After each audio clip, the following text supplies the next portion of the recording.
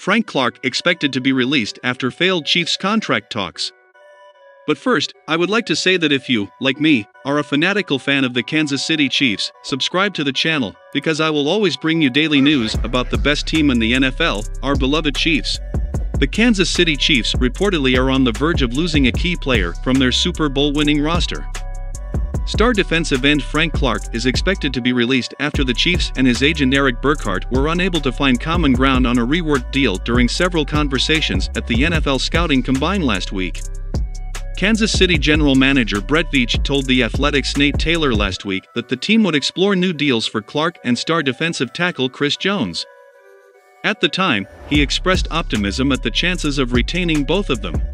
Releasing Clark saves Kansas City $21 million in cap space, though the team will take a dead money hit of $7.6 million. The 9-year veteran is coming off a stellar postseason run in which he registered 2.5 sacks and 4 quarterback hits on the way to helping the Chiefs win Super Bowl 57.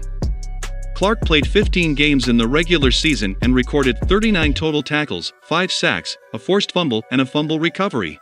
According to Taylor, Veach stressed that the Chiefs will be competitive in the open market to re-sign Clark in the event of his release, so there's a chance that he ends up staying put this offseason.